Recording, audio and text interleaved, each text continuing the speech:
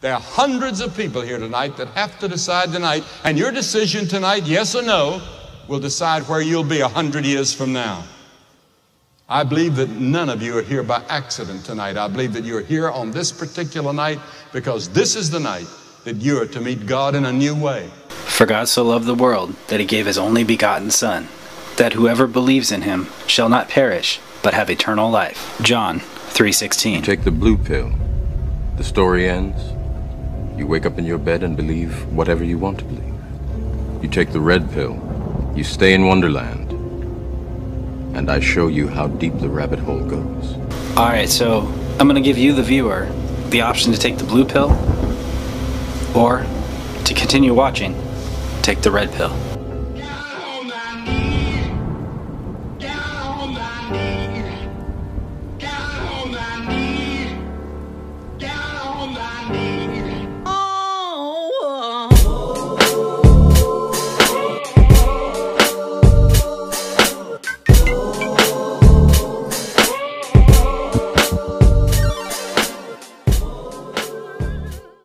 Do you want to know what it is? The Matrix is everywhere. It is all around us. Even now, in this very room. You can see it when you look out your window or when you turn on your television. You can feel it when you go to work, when you go to church, when you pay your taxes.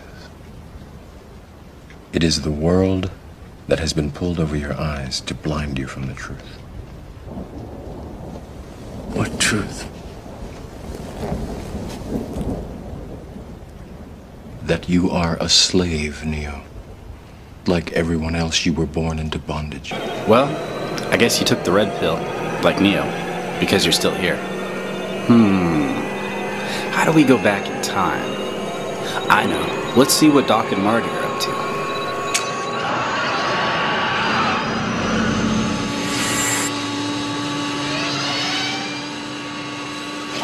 What's this?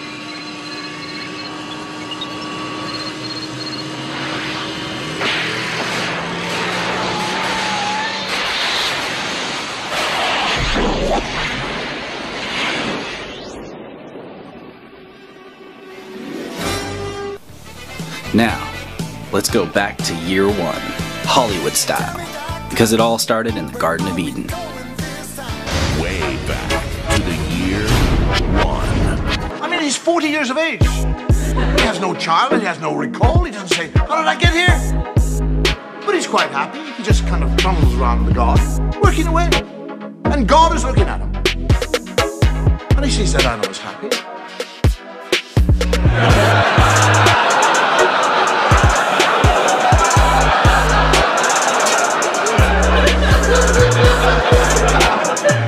I didn't put him there to be happy. I'll put a stop to that. And God, during the night, sneaks down like a thief and steals, doesn't ask, doesn't request, steals it. His rib. And from his rib, he makes woman. And Adam wakes up in the morning, he's a real dickie. He's lying there, and there's somebody else, he doesn't say, where did you come from? How the hell did you get here? Where did you get those lumps?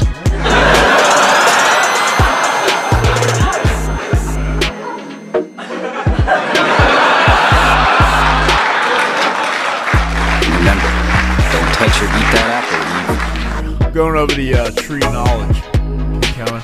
That's the tree of knowledge of good and evil. But she did eat that apple. Sort of a knowledge. And so did Adam. And so did Jack Black. Year one. Well, after the snack that changed the world, Noah decids not to obey God's orders. Alpha and Omega hardware? Never heard of them. Me either. What do we have? What is this stuff?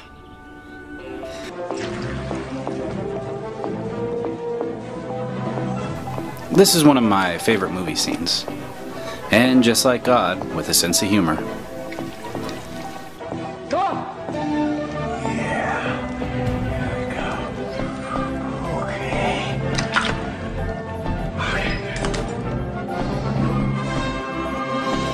Beards on men, were the standard back in the Bible days. I need a beer. Beer's so dirty. But today, we like a good clean face. Good morning. Wow. Whoa. What's with the scruffle, mountain man? Oh, well, you know, I figured it was a weekend, and I thought, What? And God flooded the earth and wiped out all the evil people.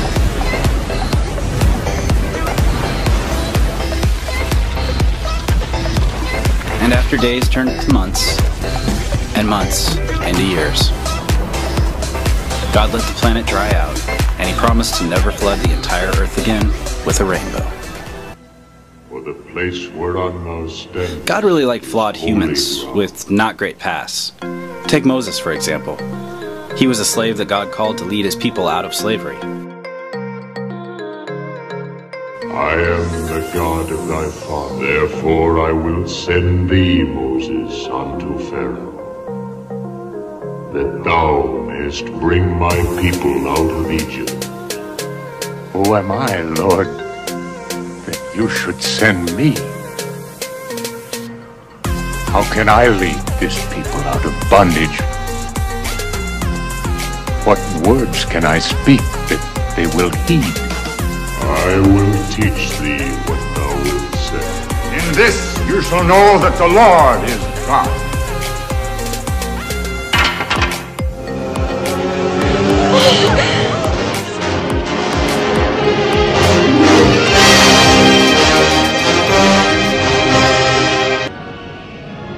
Behold his mighty hand.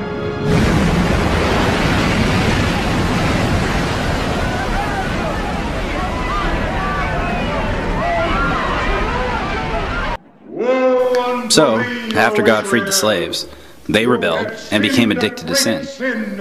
So, God created the 10 Commandments and handed them to Moses as the law. Well, I think we all know how that turned out. Live by your commandments, we're free. There is no freedom without the law. God has set before you this day his laws of life and good and death and evil. Those who will not live by the law shall die by the law.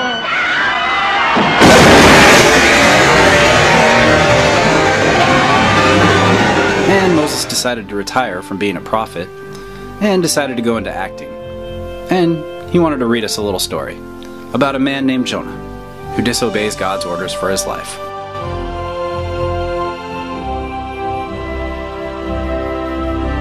Hello, I'm Charlton Heston. I'd like to introduce you to a wonderful story called Jonah and the Whale. Well, here's a fun cartoon with a song to tell you the story.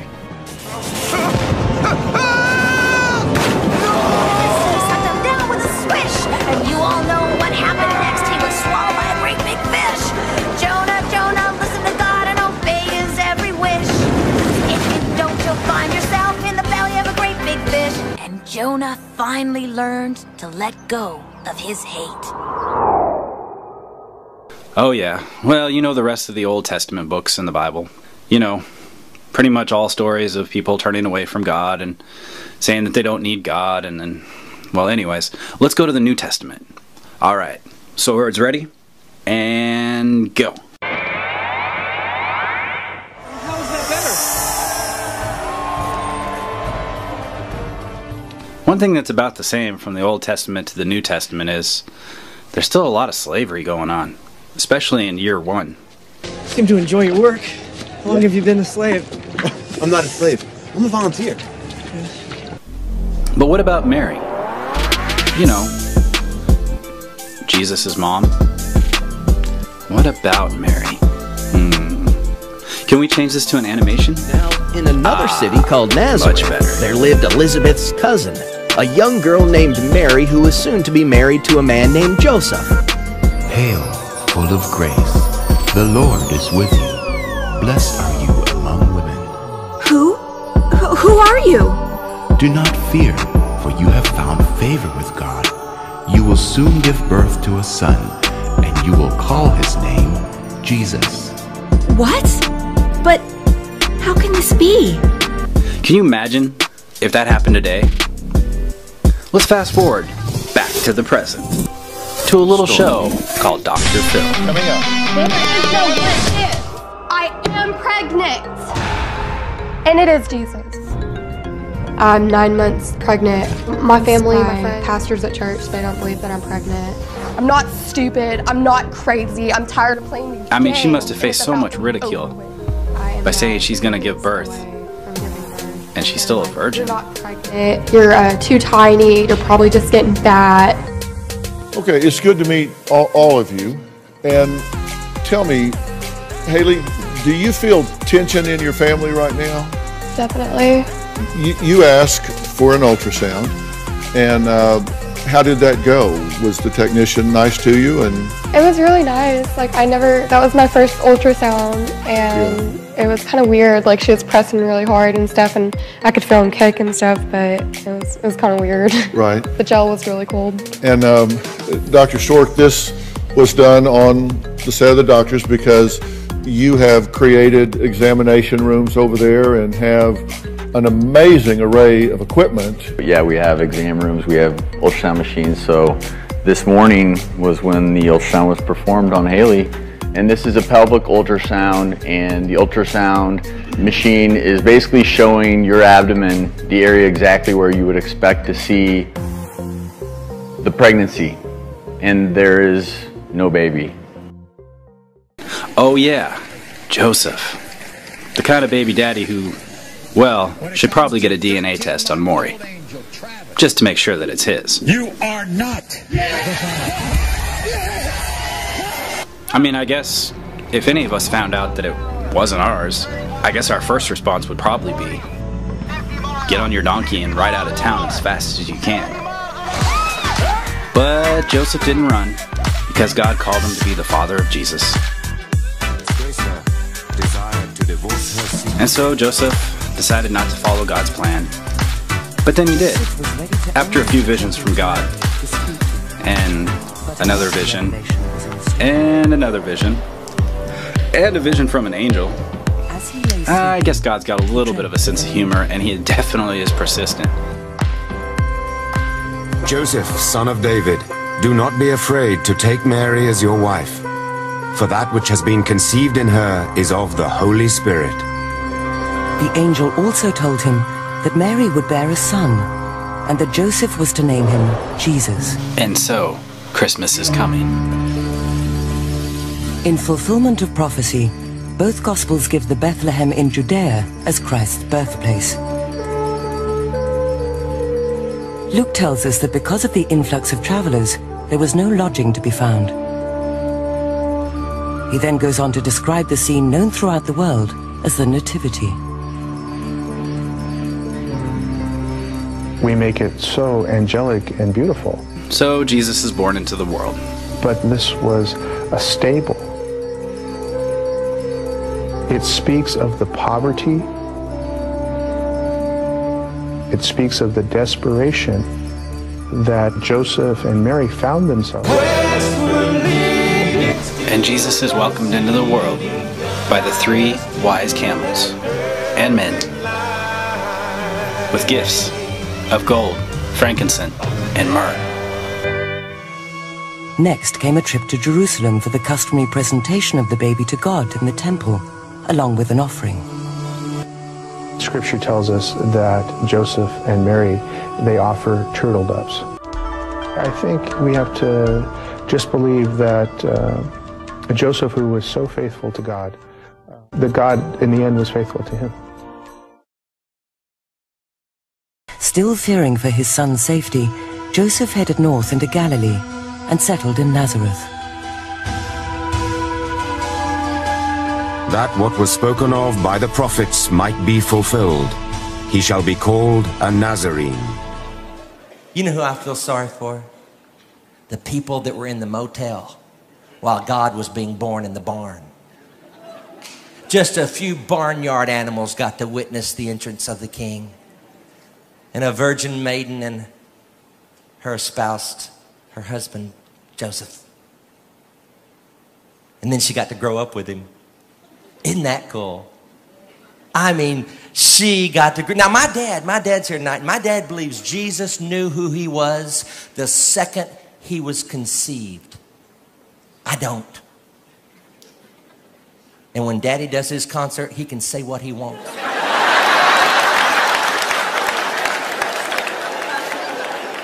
I said, Daddy, if Jesus knew who he was the second he was conceived, then he was faking all those diaper changes.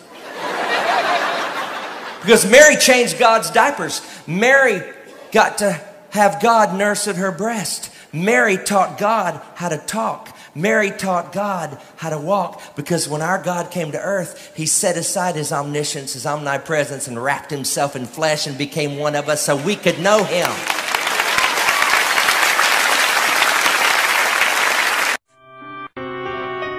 They're on pilgrimage. It was the time of Passover. And so again, being people who understand their faith, understand the law, they go down to Jerusalem. We find Jesus making the trip with Joseph just at the point where he is becoming a man. When Jesus doesn't come back in the evening, and Mary says, I thought he was with your family. And Joseph says, oh, but I thought he was with your family. And they ask around, and he's nowhere to be found. Just think about that. And he was 12 years of age. He was teaching at the temple. And he ditched his mom for 2 days. They went off and left Jesus, and Jesus wasn't with them. And can you imagine the panic in Mary's heart when she finally realized that Jesus wasn't with them? Here she's been entrusted with God's kid, and she's lost him. And she hightails it back to Jerusalem. She said, where have you been? He said, don't you know? I must be about my Father's business. And she bought it. That line never worked for me. Mama said, I'll show you your Father's business. Get in the house. Because my mama knew I wasn't virgin born. Luke reported that thereafter, Jesus was very obedient to Joseph and Mary. And he went down with them and came to Nazareth. And he continued in subjection to... And then we don't know what happened between 12 and 30. We have no idea what happened. Nobody wrote it down. Good night. God's in the house. Isn't somebody keeping a journal? We have no idea what happened between 12 and 30. Nobody wrote it down. I want to know about those silent years. I want to know what he was like as a teenager. I want to know, did he have a hero? I want to know, did she ever make him get a haircut? I want to know, did she ever tell him to turn the music down? I want to know, did she walk into his room and say, good night, clean up this mess. Were you born in a barn?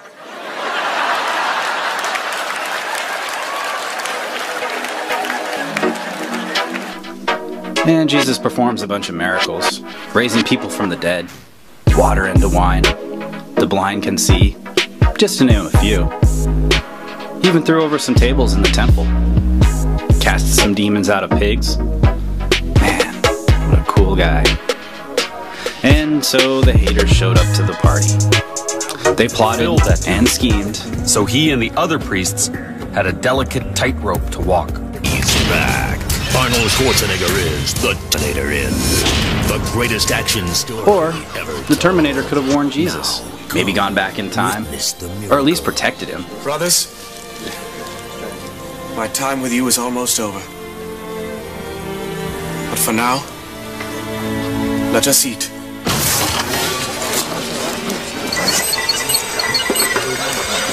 Eat this. Greatest action story ever told. Bless this film. Let's time travel to the year 2004.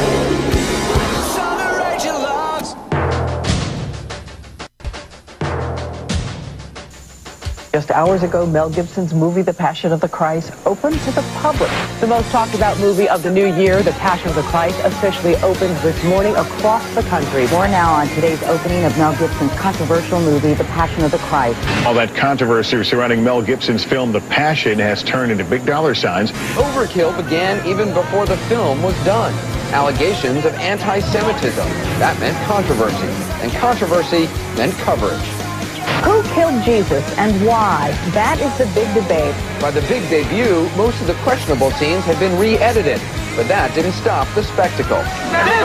Jewish groups, Christian groups, animal rights activists, you name it, everyone seemed to want to get their point across. I thought it was everything. I think Mel Gibson did a good job.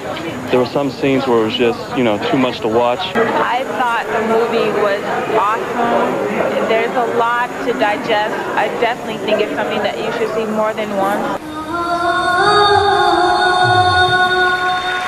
Most of the thousands of people around the country who've already screened Mel Gibson's film are his target audience: evangelicals, Catholics, bishops, pastors. Many of them react with ecstasy and weeping. But there are some people who have seen the film and left distressed. In fact, the movie seems to be a kind of Rorschach test: one picture, multiple perceptions. It wasn't some crud made up in Hollywood. It was real. I've never seen it laid out so brutally honest. It's not about pointing the fingers. It's not about playing the blame game. It's about faith, hope, love, and forgiveness. The movie clearly blames the Jewish people for the death of Jesus. Was it hard for you to watch? It was definitely hard to watch. They walked out in tears. Did you expect to have this reaction when you heard about the movie? To have this reaction at all? I would never die in that way for our sins. And vowed to renew their faith. Not only did some churches buy tickets in blocks of 20,000, they're calling it the best evangelical tool in 2,000 years. Go to this R-rated movie. Some of the churches are offering interactive CDs, framed photos, books about the movie. How does this make Gibson feel? You're not going to get the Burger King hookup, the Last Supper meal or something. It's like, this is the United States of America, and that sort of happened. And people decide it's best to profit on Jesus after his death. Christ action figure with walk-on-water action! I'm Jesus, King of the Jews! You're not the King of the Jews! Watch out, Jesus, it's a trap! Crucify him! The Jesus Christ action figure playset! Go ahead, throw the first stone! You said the Holy Ghost was working through me. I've received a lot of ridicule for that statement. I think that the Holy Ghost is real. I believe that he's looking favorably on this film. If you made a kind of religious map of America, here's how it would look. 82% of Americans identify themselves as Christian. Of those, 6 in 10 are Protestant, a quarter are Catholic, and the rest are Christians of different kinds. 2% are Jewish, less than 1% Muslim, and 13% of Americans say they have no religion. It is possible for people who are not even Christian to get into the kingdom of heaven. It's just easier for, and I have to say that because that's what I believe. You have a non-stop ticket. Well, I'm saying it's an easier ride where I am because it's like, I have to believe it. Jesus Christ was crucified for all men, of all creeds, for all time. And he died for all of us. And the film went on to gross $612 million at the box office. It cost $30 million to make. And so Jesus is betrayed by Judas for 30 pieces of silver.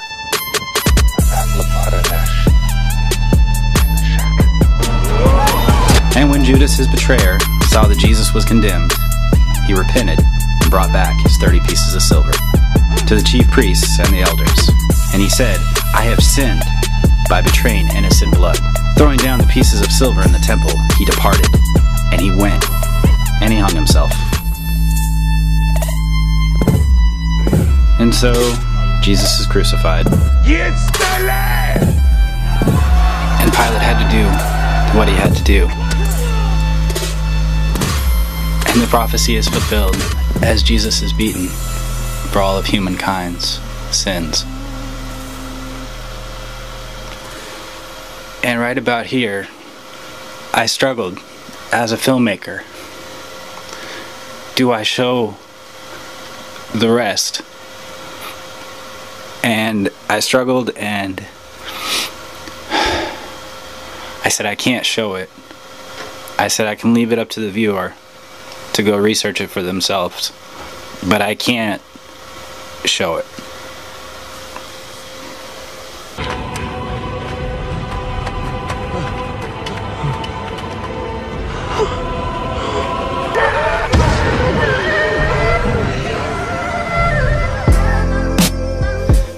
found Jesus on the third day, rolled away the tombstone rock, and rose from the dead to see his friends and family one last time. During the time he was gone, the Oscars were on, and his film The Passion of the Christ was nominated.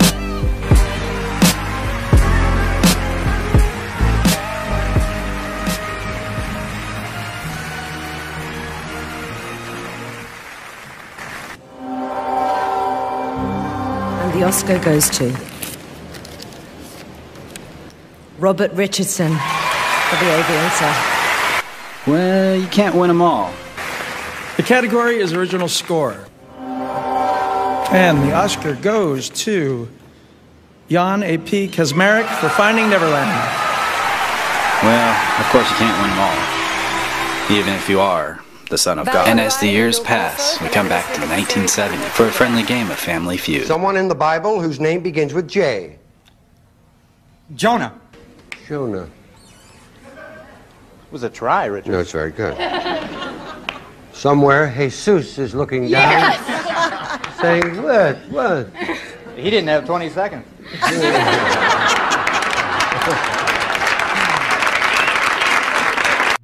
But the real question was, what did Jesus look like? Can we see the actual face of Jesus? It is a stunning idea made possible by a team of graphic artists working on the Shroud of Turin, which is of course believed by millions to be the actual burial cloth of Jesus Christ. Even the face of Jesus has been discovered, or so they tell us. What did Jesus Christ really look like? There's a long tradition in Christian theology and Christian history of seeking the face of Christ, of wanting to know what he was like as a man. Oh, why Jesus? What did Jesus look like? And was he black? But I always wondered when I went to church on Sundays. I've always been one to, I'm not just a boxer. I do a lot of reading, a lot of studying. I ask questions. I travel these countries. I watch how their people live, and I learn. And I always ask my mother, I said, Mother, how come is everything white? I said, why is Jesus white with blonde hair and blue eyes? Why is the Lord's Supper all white men? Angels are white. Oh, and Mary and even the angels. I said, Mother, when we die, do we go to heaven? She said, naturally we go to heaven. I said, what happened to all the black angels they took the pictures?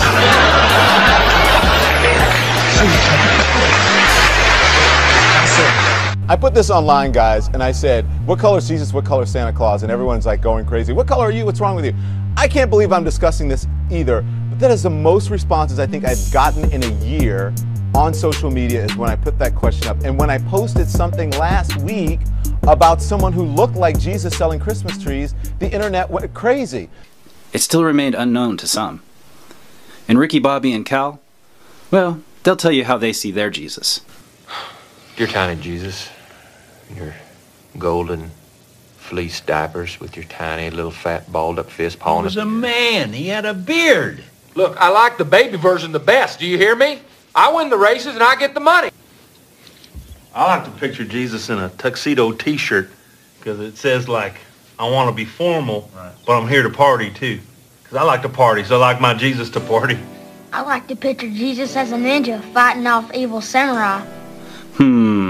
Maybe Jesus needs to change his look. You know, his image a little bit. Update it. You know, maybe shave off the beard. Maybe cut that hippie hair. You know, and can we make him a little more mixed?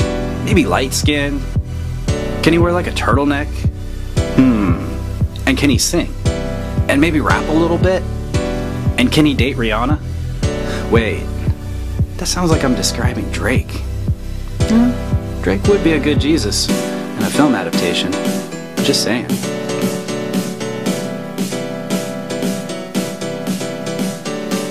And of course, his dancing is questionable, and probably would need a stunt dancer for many of the scenes where Jesus dances. Alright, well, enough about facial features. Where can I visit Jesus on earth? Christians should have their own car stores. Because I don't care how holy you are, you slam your hand in a car door, something's coming out of your mouth.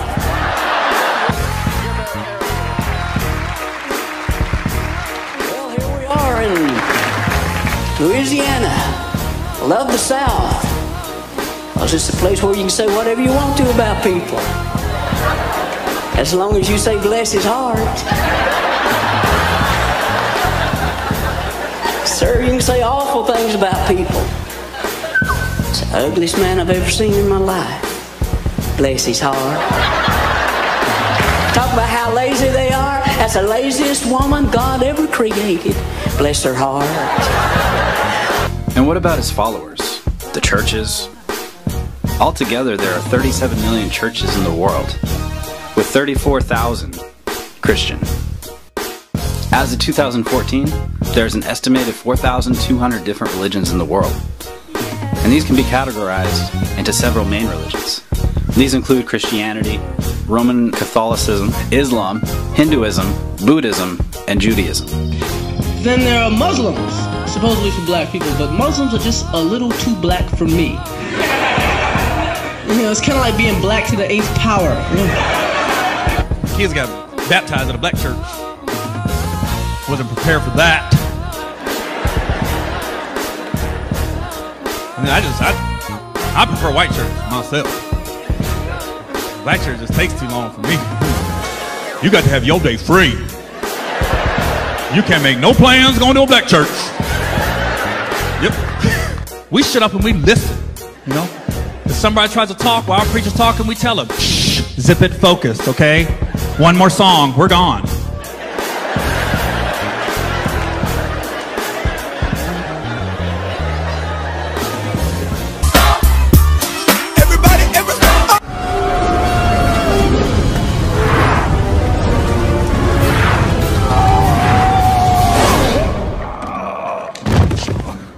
Gloves are off, God. God has taken my bird and my bush. God is a mean kid with a magnifying glass. Smite me, O mighty smiter. Now, I'm not much for blaspheming, but that last one made me laugh. Are you spying on me? Who are you? I'm the one. Huh? Creator of the heavens and the earth. Alpha and Omega. See where this is going. Bruce, I'm God. Okay, how many fingers am I holding up? Now, Bruce, thou shalt not tempt the Lord. Hey, if you can't God. do it, man, that's cool. 3, 2, 4, 9, 6, 8, 1. How many now? 7. In today's world, I guess you have to be on social media. I guess that means if Jesus had a Twitter, he'd have the most followers, right? Oh, sorry, I forgot about Selena Gomez. She has 46.8 million followers, and Justin Bieber has 92.9 million followers on Twitter. Sorry, Jesus, you're close, but you just don't quite have the following as today's pop stars. I point out places of interest you should see while you're on vacation here. We have them in Burbank. Beverly Hills you must pay a visit to. It's kind of a silly city. And go on Rodeo Drive. Have you ever been to the church on Rodeo Drive? St. Francis of Aguchi. I want to tell you, it is a ritzy church. I am not Catholic, but I went in with a friend of mine who was Catholic to hear his confession. And he got a recording. Said, this is Father O'Malley, I'm not in now, but if you leave your name and your sins, I'll get right back. That's a you know, before your communion, they give you a wine list.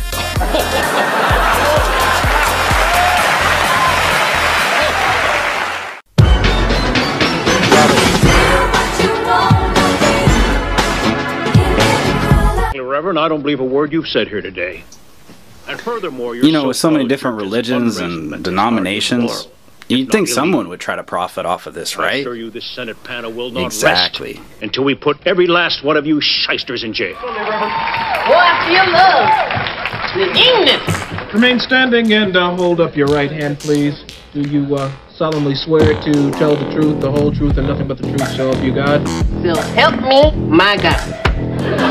Televangelists are Christian ministers, whether official or self-proclaimed, who devote a large portion of their ministry to television broadcasting.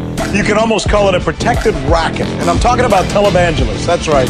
The ones who rake in billions of dollars a year on donations because they are non-profit ministries. And could I just say what I think God would say to these people? Please. He would say, "O stubborn and rebellious child, Has my love no longer the power to melt your heart? Have you been driven away by those who claim to know me, but were filled with hypocrisy and greed and drunk with the stench of a death faith? Let the dead bury the dead. Let ignorance reproduce itself until it's weary of its own offspring. This is between you and me. Televangelism began as a uniquely American phenomenon, resulting from a largely deregulated media where access to television networks and cable TV is open to virtually anyone who can afford it, combined with a large Christian population that is able to provide the necessary funding. Holy Ghost anointed, I've been designated for the assignment. God, I will not fail you. So what was the history of the televangelists? Well, it started in the 1920s in radio. Christianity has always been emphasized preaching the gospel to the whole world, taking inspiration from the Great Commission. I think that Jesus is the product. Historically, this was achieved by sending missionaries, beginning with the dispersion of the apostles, and later, after the invention of the printing press, included the distribution of Bibles and religious tracts. Some Christians realized that the rapid uptake of radio beginning in the 1920s provided a powerful new tool for this task, and they were amongst the first producers of radio programming. And so the years passed to the 1950s, and after years of radio broadcasting in 1952, Rex Humbard became the first to have a weekly church service broadcast on television. By 1980, the Rex Humbard program spanned the globe across 695 stations in 91 languages, and to date, the largest coverage of any evangelicus program. Oral Roberts' broadcast by 1957 reached 80% of the possible television audience through 135 of the possible 500 stations. The 1960s and early 70s saw television replace radio by the primary home entertainment medium, but also corresponds with a further rise in evangelical Christianity, particularly through the international television and radio ministry of Billy Graham. Many well-known televangelists began during this period, most notably Oral Roberts, Jimmy Swaggart, Jim and Tammy Faye Baker, Jerry Falwell, and Pat Robertson. Most developed their own media networks, news exposure, and political influence. In the 21st century, some televised church services continue to attract large audiences. In the United States of America, there are Joel Osteen, Joyce Meyer, and T.D. Jakes. For years, when the tables were turned in 1988, he was forced to admit that he himself had availed himself of the services of a prostitute. So he confessed with many tears. As you saw, he stepped down from his ministry for 3 months. Then, despite having been defrocked by the Assemblies of God, he went back as an ordained minister of his own Jimmy Swaggart Ministries. Then, 3 years later, he was busted with another prostitute in his car, at which point he told his congregation that his proclivities were, and I quote, "none of your business." So Jimmy Swaggart, the hooker, cry and repent about the hooker, hooker again guy. Not to be confused with Jim Baker, the secretary-stripping fraud prison guy. Not to be confused with Ted Haggard. At the time of his scandal, Ted Haggard was the president of the National Association of Evangelicals. He was founder and senior pastor of New Life Church in Colorado Springs. Ted Haggard is the hooker, for what it's worth, dude hooker, no crying, but also meth, which he bought but didn't use guy. Not to be confused with Jimmy Swaggart, the hooker, cry and repent about the hooker, hooker again guy. Not to be confused with Jim Baker, the secretary-stripping fraud prison guy. Not to be confused with Marcus Lamb, co-founder of Daystar Television Network. Again, for the purposes of televangelist sexual confession taxonomy, the important thing here is this. Televangelists often dispute these criticisms, and they say they're doing God's work. They cite declining audience at traditional church services and their growth on global mass media as factors necessitating the use of television to fulfill the Great Commission of the Gospel of Jesus to the generation of the 21st century. Can we agree, just for a moment, the televangelists are pretty scandalous? I mean, they're full of scandal. The question, are Hinn and his colleagues using tax-free donations from believers to fund lavish lifestyles? Jesus Christ may have lived in poverty, but Benny Hinn lives large, in part off of tax-free donations his ministry collects from his followers. The blood of Jesus! The criticism is that you're leading a lavish lifestyle. Of course. It's always been that, by the way. That criticism is nothing new. Well, let's talk about that. Okay, let's. As a follower of Jesus, you fly in a private plane. Yes, I do. You're staying right now in one of the fanciest hotels in New York City. Yes, I am. You wear very nice clothing. So Do you not have any misgivings about that? No. Look, you know, there's this idea, supposedly, that we preachers are supposed to walk about with sandals and ride bicycles. That's nonsense. She came out of it. She's healed by the power of God. Millions of people all over the planet. His television show airs in 200 countries every day. Come on, lady. She can walk without the wheelchair, without the cane. The core of his appeal, his claim that God uses him to miraculously heal the sick. The people are so hungry for God here, my God. Whoa. If I was fake, I would absolutely give them back their money. But I believe that God called me to preach the gospel, which is very important. Hinn was born to a Christian family living in Israel. As a young man, he became a devout evangelical. He now controls a ministry that collects an estimated $100 million a year in donations. It's paying on. Everything's God. Everything's God. Hinn admits he doesn't have any medical verification of any of the healings, and in fact, some of the supposed healings have turned out to be not real at all. In Jesus' sweet name. 9-year-old William Vandenkolk claimed his failing eyesight had improved at this Hinn crusade in 2001. As soon as God healed me, I could see better.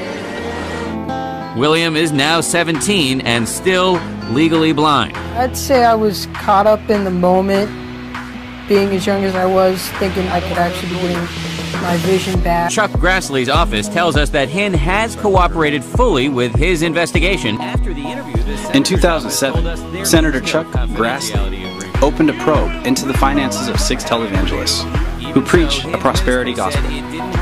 The probe investigated reports of lavish lifestyles by televangelists including fleets of Rolls Royces, mansions, private jets, and other expensive items purportedly paid by the television viewers who donate due to their ministry's encouragement of offerings.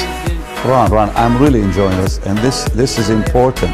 When I ask about the ongoing Senate investigation into Hinn's lavish lifestyle, funded in part by tax-free donations from the faithful. 2 years ago, the U.S. Senator Chuck Grassley launched an investigation into 6 major televangelists, including Benny Hinn. On the 6th of January 2001, Grassley released his review of the 6 ministries' response to the inquiry. He called for further congressional review of tax exemption laws for religious groups. Can I please say something? The questions Dan asked me, I've been wanting someone to ask me for the last 20 years of my life. I think what this man did is fantastic, and thank you for doing it. No, really, I'm very pleased. Why? Because it's time for me to tell it all. I don't want people talking for me. I want to talk for myself. In case you're wondering, Hinn says his annual salary is somewhere over $500,000 a year, although he won't say how much over $500,000. We should also tell you that he insists that his private plane is not a luxury, that he travels too far and too often. One thing's for sure, we should all have a private relationship with Jesus. I mean, what happened to the simple times of it just being Jesus? Alright, well, back to the doubters. And yes, the believers. I mean believers. Because you get to go to heaven in a place that resembles the Wizard of Oz. I mean, I guess we're pretty much all the same, right? We all fall short of the glory of God. And at some point we all die and exit stage right. Or is it left? I don't know, one or the other. It's either left or right, but we all have to exit out at one point. The things that make us the same, they're so small we hardly ever talk about them. Do you ever find yourself standing in one of the rooms in your house and you can't remember why you went in there?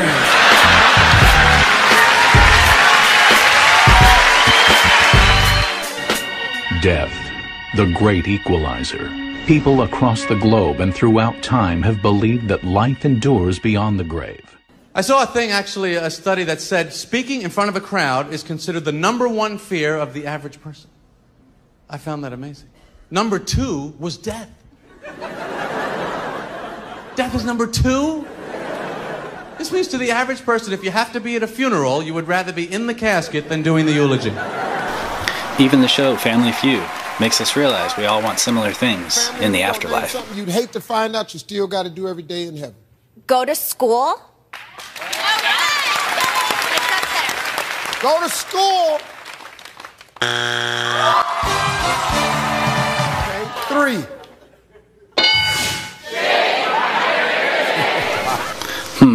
That seems a little too easy. What are my other options? Just what is Heaven or hell? And who I mean, I guess it's your choice in the end. And maybe it should just be your choice. And you shouldn't tell anybody your choice. in bright light? But hell. But what about the devil? I mean, what is hell? Where did the devil come from? Lucifer and his warrior angels engage the army of God, led by the archangel Michael. The great dragon was hurled down, that ancient serpent called the devil, or Satan, who leads the whole world astray. He was hurled to the earth and his angels with him. Revelation chapter 12, verse 9. God sends the devil and his angels, and it's a place where Jesus said that those who reject him by faith will one day live. It's not to say that hell doesn't look bad to the bad, after all. But the Wizard of Oz or the pearly gates with gold? Can we please go back to God now? This hell thing doesn't look that great. Let's just get back to God. In countless ways.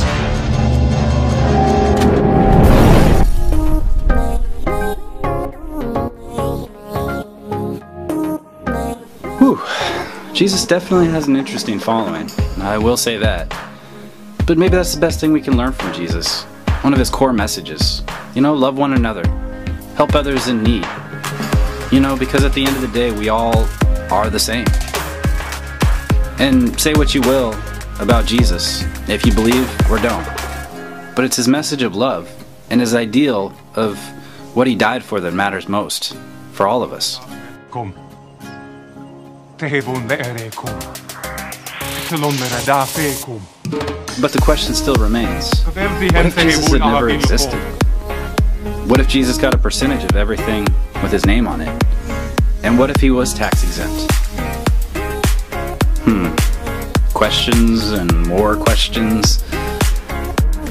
I don't know. One thing's for sure though.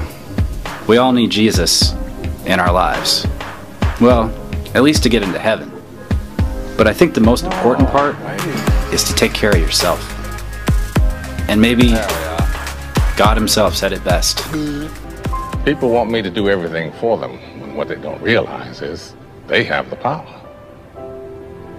You want to see a miracle, son? Be the miracle. Wait, are you leaving? Yeah, I figure you can handle things now. But what if I need you? What if I have questions? That's your problem, Bruce.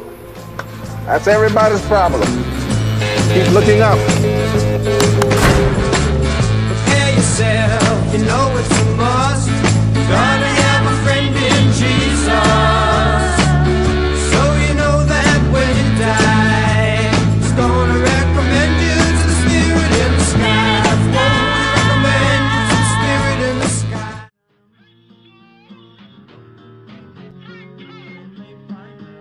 Another theory from people who witnessed the abnormal activity is that it was a divine sighting. Jesus Christ walking across the water, carrying his staff. What's important is what light did these finds shed on the origins of Christianity. There. Where's the flag? This is the cross. Oh, yeah. Slab of marble on the top of what's believed to be Jesus' tomb has just been removed, and archaeologists are now analysing what's underneath it. The aim being, can they see at the bottom where the rock goes back to and date it back to the time of when Jesus would potentially have been around.